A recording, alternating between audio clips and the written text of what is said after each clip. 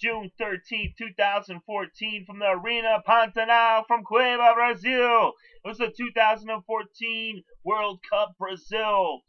And in the third game of day 2 from Group B, we had Chile versus Australia.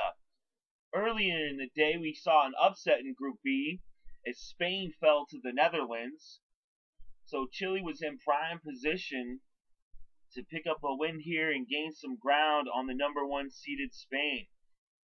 And that's what they did 12 minutes in when Alexis Sanchez scored the goal for Chile with a right-footed shot from the right side into the right corner.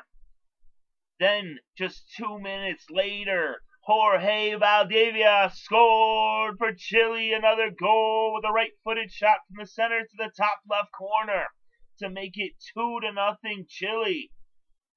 Then at the 35-minute mark, Australia would get on the board as Cahill scored a goal on a header to the left side. So that would be it for the first half, as it was 2-1 going into halftime. And that would remain the score through most of the second half. And then just as the game was coming to a close at the 90-minute mark, Beausejour scored a goal for Chile with a left-footed shot to the bottom right corner.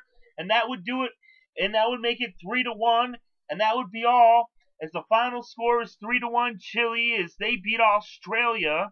And that was it for day 2 in round 1 from the World Cup in Brazil.